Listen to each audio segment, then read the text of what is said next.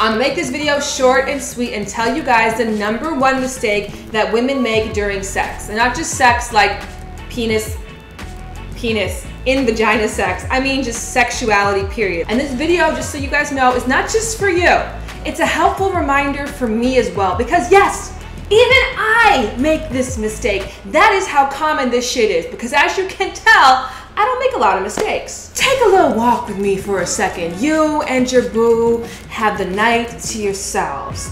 You call them over, you have everything prepped. They come over and you are already excited. So excited the neighbors could come over for a swim if they wanted to. But no, tonight is just between you and them. You get to making out. Everything is great and it's groovy. They strip your clothes off, you strip their clothes off. Then they have that moment where they stare at you and they look at you and they really, really look at you. Their eyes on your body and you find yourself verbally vomiting out, I know, I haven't been to the gym in a long time. Don't try and stare at my rolls too hard.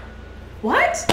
And like I said, this is my issue as well too. For me, I'm not very abundant in the assets department, and what I think I lack in fun bags, I make up for with a hell of a good time and my fun personality, but still nonetheless, when I am intimate with somebody or when someone's complimenting my body, period, I feel the need to bring up the fact that I get it. I don't have an ass and I have an A-cup chest. I fucking get it. Because in our minds, the only thing worse than an imperfect woman is a perfectly delusional ass woman. Don't get me wrong, I 1000% get why women do this. We've been doing this for ourselves as a coping mechanism ever since we bought our very first magazine. Comparing our bodies to the bodies that are put on display and a pedestal by media and society, and very few of us, if not really any of us, measure up to what that is. So we think that making jokes, passive-aggressive comments, and unnecessary disclaimers about the fact that we don't compare to the Kardashians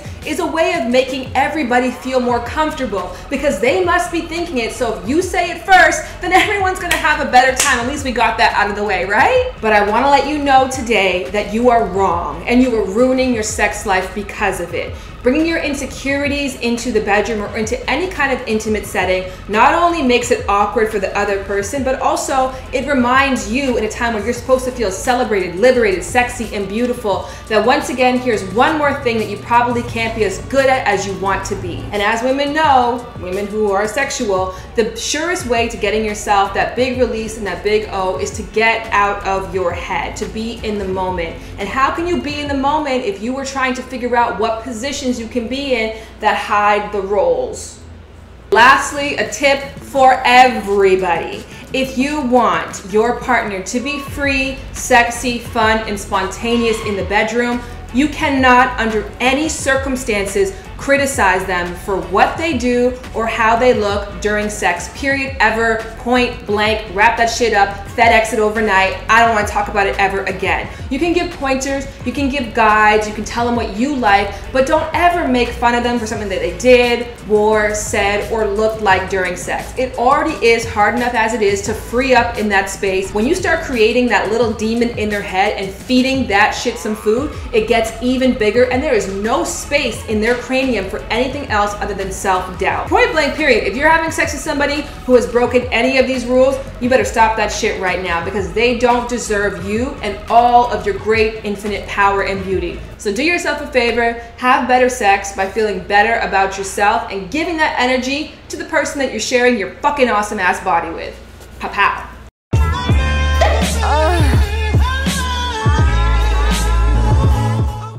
Hey everyone, I'm Joe. I'm Shannon. I'm Bart. I'm Gio, and you're watching Ask the Feels. And today we have a question from Free Tibet. Yeah, that's the whole base of like Freud anyway. He was just saying that we all want to fuck our parents. Exactly. True. I mean, I get that. And this is less creepy than that. Yeah, because it's you your win. sibling.